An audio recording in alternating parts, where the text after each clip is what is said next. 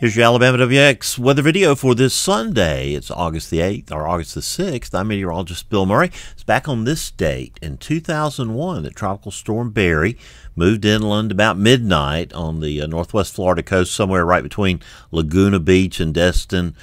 Top winds about 60 miles an hour. The storm moved up into north central Alabama, and it caused a good bit of rain for our area.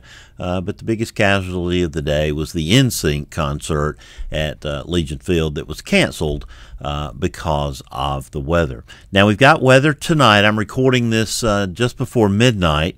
This is composite radar across North Alabama showing the showers and thunderstorms there that have been moving into the state from West Alabama. Numerous reports of high winds, quite a few reports of some trees down around Salem and Fayette County. Also had some trees down up near Haleyville, up in the northwest corner of the state, some down in Sumter County, some power lines down. Also some reports of some hail across the area coming in from numerous parts of the area tonight. This is live radar from Birmingham showing here the strongest thunderstorm now left in the area over southeastern Franklin County to the east of Phil Campbell. Everything has gone downhill over the last hour. There was a severe thunderstorm down there in Fayette County that caused that damage, that also caused a severe thunderstorm warning for parts of Tuscaloosa County. Over in East Alabama, we got a storm east of Piedmont there, exiting Cherokee County, moving into northern Claiborne. Some showers along the interstates there in the Rainbow City, Gaston area.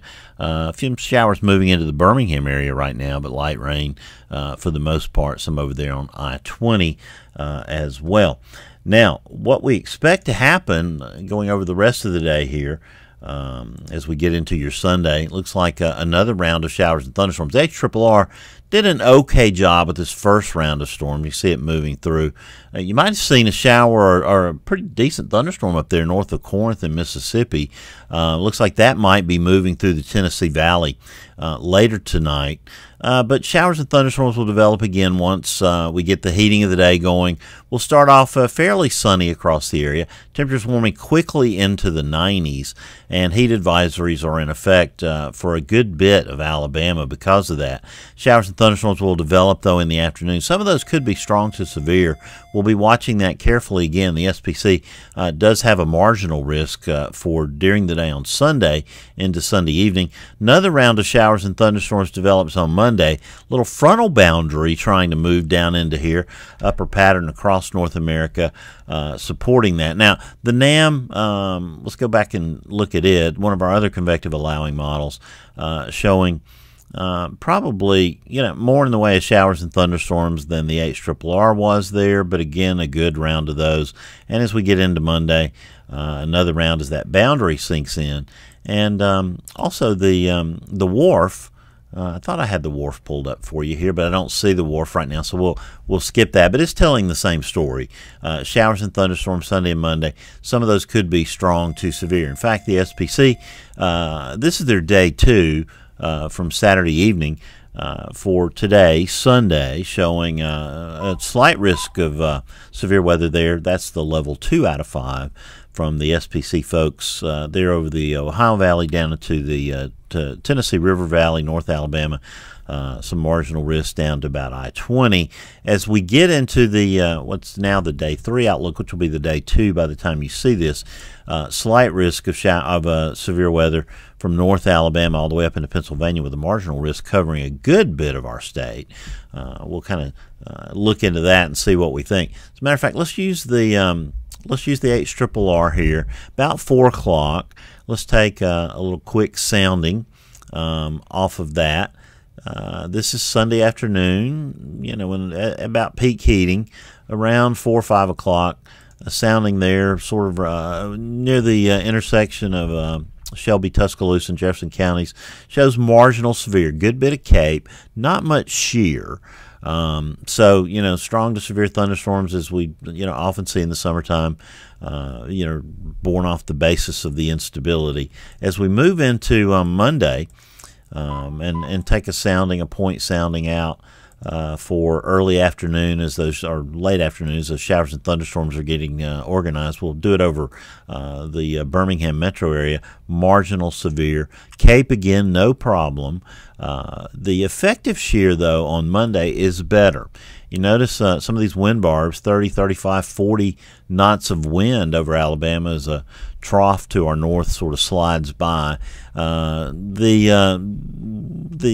the 0C isotherm also pretty low in the atmosphere, so it could be some hail on Monday. There'll be prolific rain producers, 1.88 inches of precipitable water, and we have seen some analogs. Soundings that look like this have produced some pretty significant hail. I would not expect that to be the main problem. That downdraft Cape with the potential for downburst winds is going to be our main problem. Let's set up the upper pattern across North America, showing a broad ridge centered still there in West Texas. The heat continues in the Phoenix area. They're going on their way to setting another streak of 110-degree days. Only the 1st of August, when they went up to 109, that's the only time they've been below 110 for their daytime high in a long, long time, approaching 50 days now in the Phoenix area. You see, though, broad trough or troughiness over the northern tier states, and that continues with a parade of disturbances, and that will keep us busy in terms of showers and thunderstorms. Look out there in the Voodoo territory, week 2.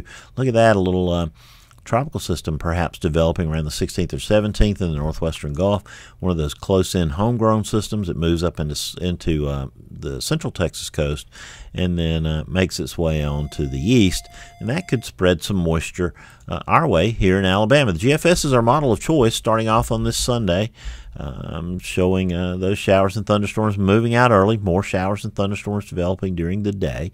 As we get into Monday, that boundary sinks down into Alabama. Possibility of severe thunderstorms again. That sinks into south central Alabama. Tuesday, I think the northern half of the state may remain dry, but showers and thunderstorms will be active again once over south central Alabama and into the southern part of the state. And then just the presence of that troughiness to our north with a boundary hanging around means rounds of showers and thunderstorms. Looks like Wednesday night, Thursday night.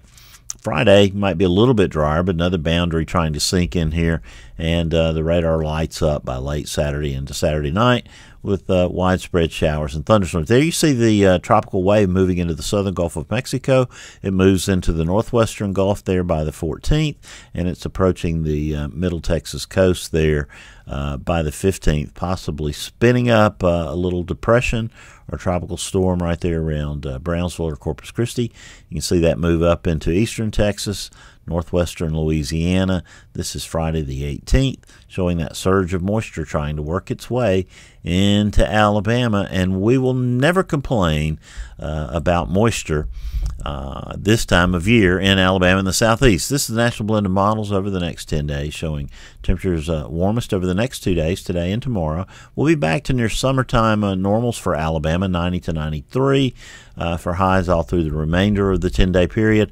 Overnight lows will consistently be in the 70s. Now, we caution you that we do have a risk of heat-borne illnesses and things because of the combined effects of temperature and humidity today and Monday. Those heat index values are going to be approaching 105. These are heat advisories stretched all the way from the northeastern coast of Florida all through the southern United States into the southwest. That's the heat. That's the story all across the nation, of course. But this is what we this is kind of what we expect in precipitation over. Let's see if I can pull that up for you. There's precipitation over the next 7 days from the Weather Prediction Center, showing fairly plentiful rainfall amounts over Alabama. We'll take it. 2 to 3 inches of rain common. The least amounts over the western part of the state. Looks like the heavier amounts will be over eastern sections. Well, Weather Brains, the weekly netcast that's all about weather. We'll be talking about heat bursts on Monday night with an expert in that field, one of the leading experts in the world. A fascinating phenomenon that happens often over the plain states of the United States, and something we'll be really digging into deeply on Monday night. We get James back here from vacation and do Weather Brains on our regularly scheduled time. I'll let you weather video for this Sunday, the 6th of August. I'll have notes on the blog. Complete update on the forecast coming up at noon today. We'll watch those thunderstorms through the afternoon. We'll step you through those. Keep those sources of warnings close at hand just in case you need them. And as I always tell you, so I get to see you next Sunday, keep an eye to the sky because you'll always have something fun to look at.